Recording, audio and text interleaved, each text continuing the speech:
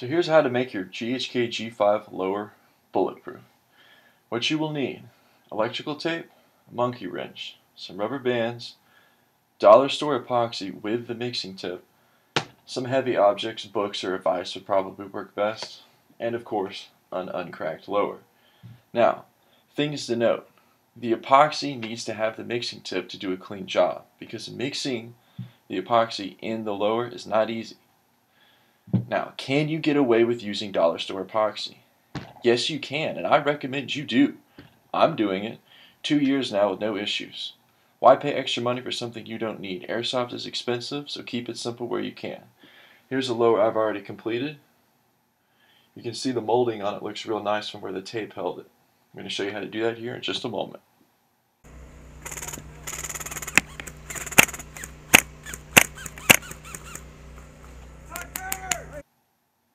So, here's how you do it. Let's clear the desk off a little bit.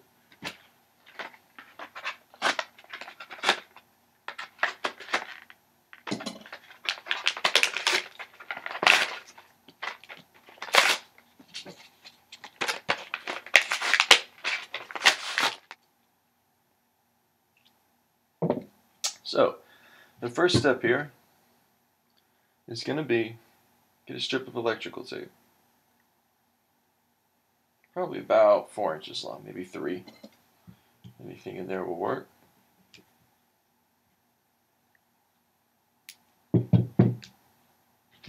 And you're going to want to put it along the back of the lower to block these fins off so your epoxy cannot flood out of there. Try to get the tape as close to the bottom edge as you can.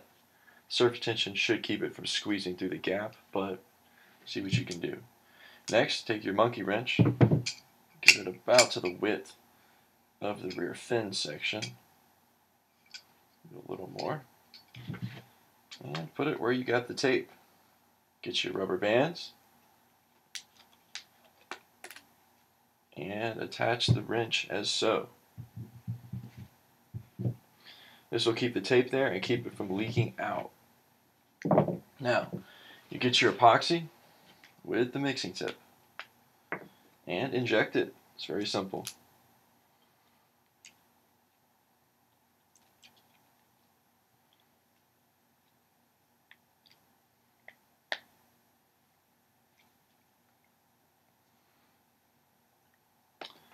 Now, watch as the chemicals flow through there and mix right up.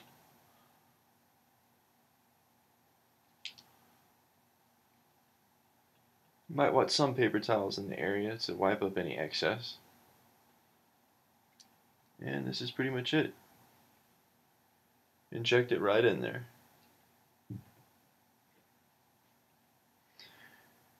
You want to go until you get it level with the horizon, with the top of this. It will take up quite a bit. And the second fin.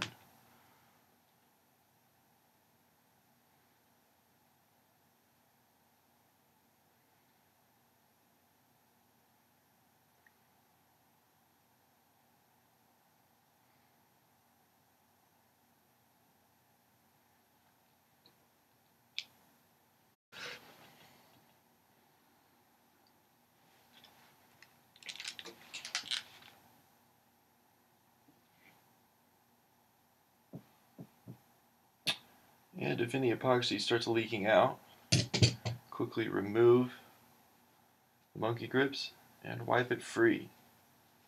You don't want it drying there. The lower needs to close over it right at that spot.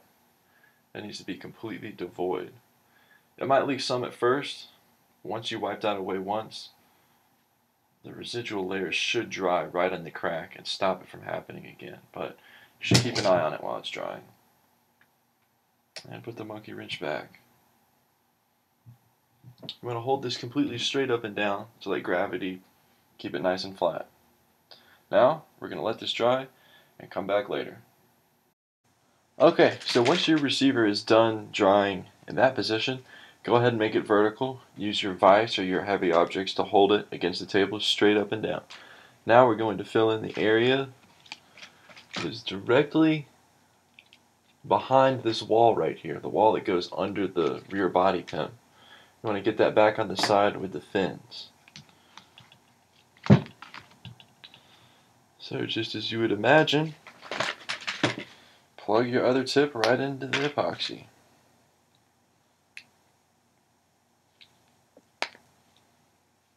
Go. And fill her up.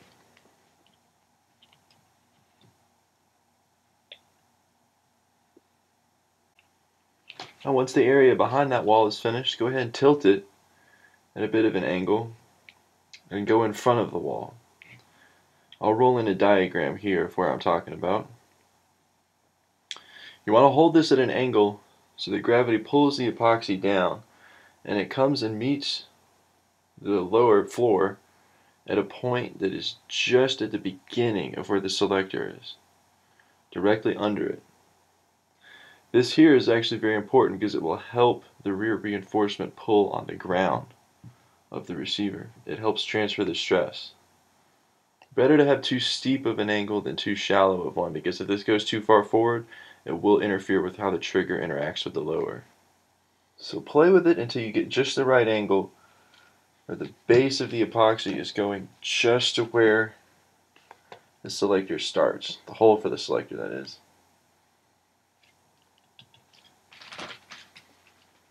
I'm going to try and use up all my epoxy here, even though it's really not that important. I have no other use for it.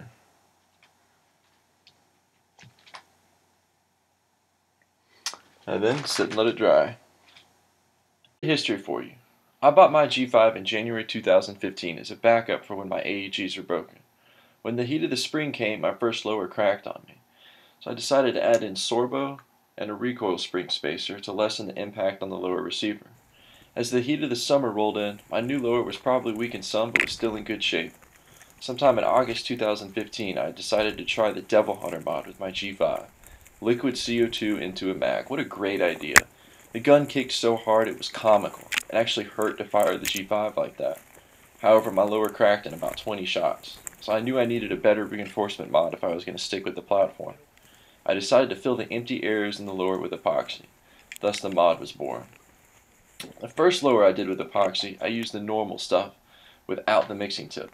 I flooded the lower and then mixed the two chemicals inside the fins. I did not get a very good mix, so the end result was stronger, but it was also a bit gummy and not solidified in certain areas. That lower never cracked, but I ended up selling it so I could do a more aesthetic job. This is why it's important to use the epoxy with the mixing tip. It's very difficult to get a clean mix if you're stirring the compounds inside the lower. You need the mixing tip to pull this off nicely. I have since had no breakages whatsoever. I've used the RA-Tech steel bolt in the heat of the summer, fired it with the stock folded, with and without recoil spring spacers. Nothing will crack this lower receiver if the mod is properly done. So why make this video now? Better late than never. After I devised this mod, it underwent testing.